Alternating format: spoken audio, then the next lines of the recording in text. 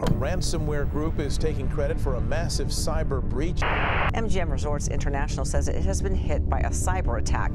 TVs were out in the casino, couldn't gamble. At this point, we're wondering, what are you paying for? It's September 11th, 2023, and over at the MGM casinos in Las Vegas, something just isn't right. All of a sudden, guests begin to notice that their room keys no longer work, the casino's computer systems are completely offline, their ATMs and slot machines are also broken, and as a result, the casinos begin losing millions of dollars with every passing day, all because of one simple but fatal mistake.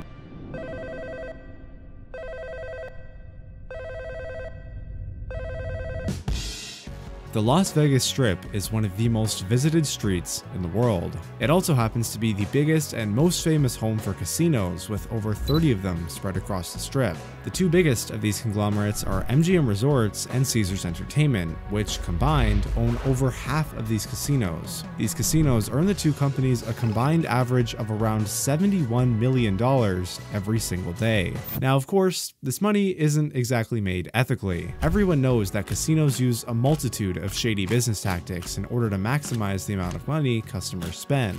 Day in and day out, they rob people blind. But what if, somehow, someone out there was able to flip the switch? What if someone was able to publicly embarrass— this has to be costing MGM millions of dollars an hour— mess up the operations of MGM Properties says the hack crippled key cards, slot machines, and steal more money from these two companies than they could ever dream of winning at one of their establishments.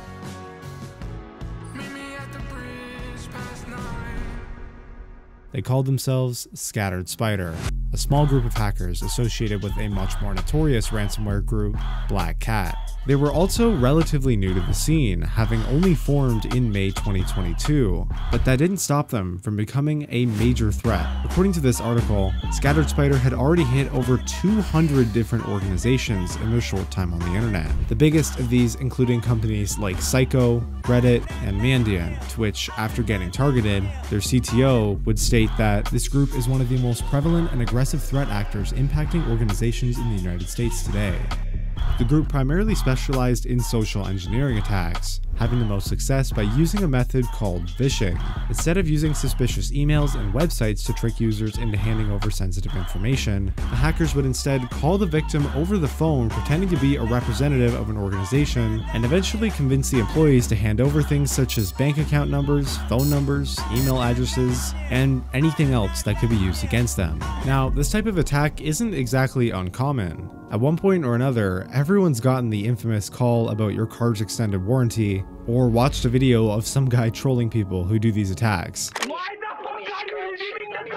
However, the thing that made Scattered Spider so effective at these kind of attacks was their English accent. When reached out to on Telegram, a person who claimed to be a member of Scattered Spider said that the group contains fewer than 10 people, most of which are friends and are based in places like the United States and the United Kingdom. Because of this, all of the crew speaks fluent English, which allowed their calls to sound much more official and convincing rather than an automated call system. When asked about possible motives, the member responded by saying that the group focuses on companies valued from $15 billion to $45 billion, and that they're very careful with who they decide to target. For example, they avoid hospitals because that's a jail sentence just waiting to happen. They said if a company has money and meets their requirements, it doesn't matter what field it's in, they'll hit it. The group's motive is simply to get rich quickly and get away with it. And now, they're coming up on their biggest target yet, and unfortunately, it meets all of their requirements. Kind of like how you're being targeted right now. Thankfully, Aura is the sponsor of today's video. Earlier, I mentioned how a ton of scammers use vishing to try and steal money from you with things like scam phone calls. But do you ever wonder how they got your number in the first place? It's because data brokers actively buy and sell your sensitive information to these scammers. But it's not just your phone number. Info such as your full name, email, and even your home address is all completely out there for anyone to look at. Luckily, Aura can actually identify these data brokers exposing your info and automatically submit opt-out requests on your behalf. They also monitor your info for breaches, scanning both the dark web and surface web, and will instantly notify you if they find anything suspicious. On top of that, they also have a ton of other features to keep you safe, such as a password manager to make all your passwords completely completely unhackable like this without ever having to memorize them, a VPN, antivirus, identity theft insurance, and more, all for just one affordable price at $12 a month. You can either let people continually exploit and profit off of your private information, or you can get started with Aura on a 2-week free trial by going to aura.com/CalebIsSalty or click the link in the description. In early September 2023, the group had made the decision to target MGM casinos. Their initial plan for this attack was actually fairly complicated. They wanted to hack into certain slot machines at these casinos, change the odds in the machines, rigging them to win every time, and then hire people to travel to these casinos in real life and milk the machines for all of their money.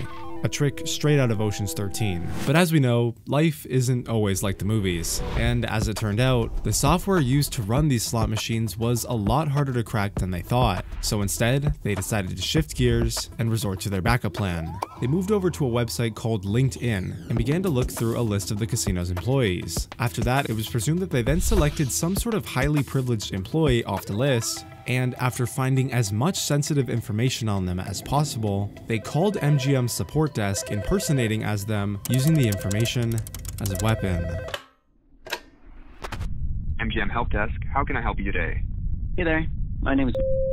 I tried logging into my account this morning, but it just won't seem to let me in. So I was just wondering if I could get like a password reset or something.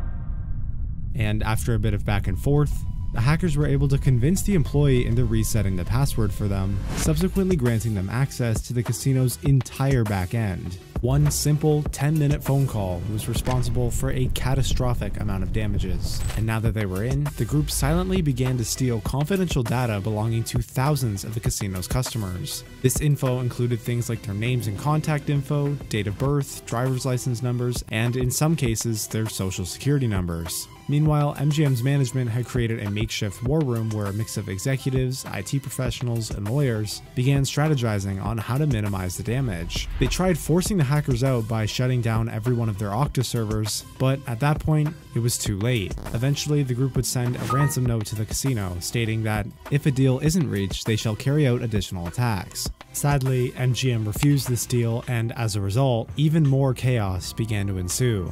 Since the casino's computers were now offline, employees had to start paying out customers' winnings in cash, and it was reported that guests even had to be checked in manually with a pen and paper. At the same time, dozens of videos began to surface online from angry customers showcasing things like rows of hacked slot machines, as well as other issues like their digital room keys not working, leaving them locked out of their hotel room.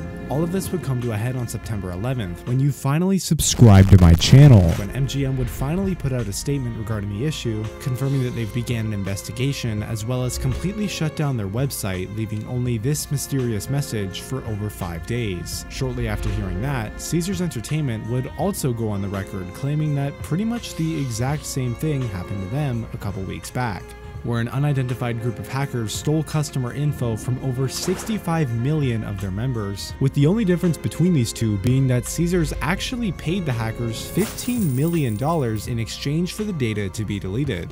And while this did seem to solve their issue, as shortly after the ransom was paid, the palace became fully operational again, only time will tell if the customer data was actually deleted or if it will surface online somewhere in the future.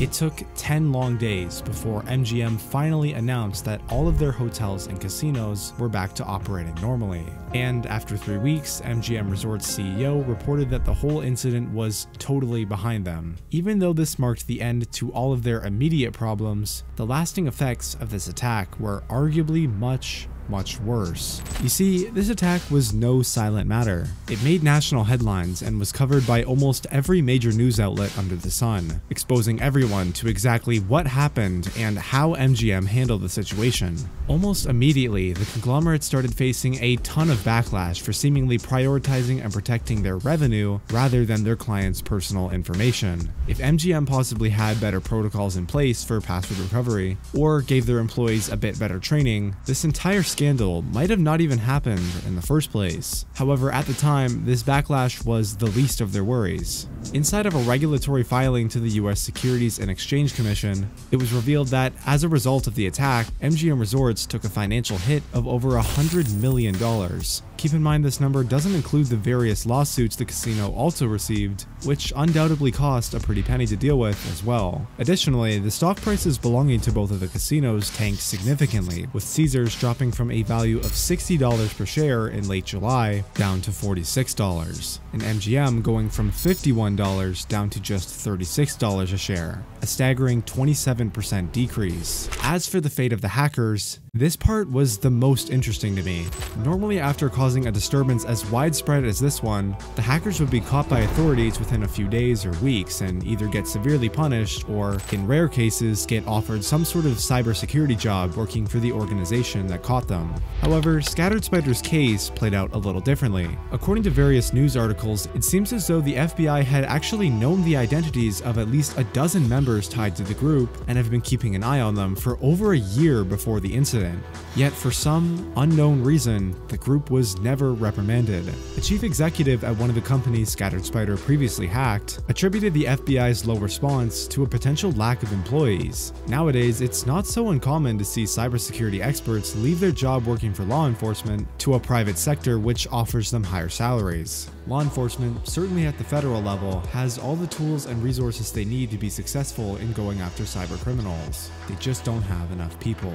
Another issue the FBI had to deal with is the overall loose-knit nature of the group itself. Like I mentioned earlier, Scattered Spider is composed of small clusters of individuals who collaborate on and off specific jobs. This type of structure can make it difficult for the FBI to coordinate internally across its many field offices around the country. To further support this theory, it was even reported that numerous field offices were individually investigating different hacks launched by the same group without immediately being aware of their connection, which ended up delaying the process. Regardless, the entire attack is a lesson in security and awareness. It doesn't matter how advanced a company's security systems are, the weakest link in the system will always be us, people, easily deceivable if caught off guard.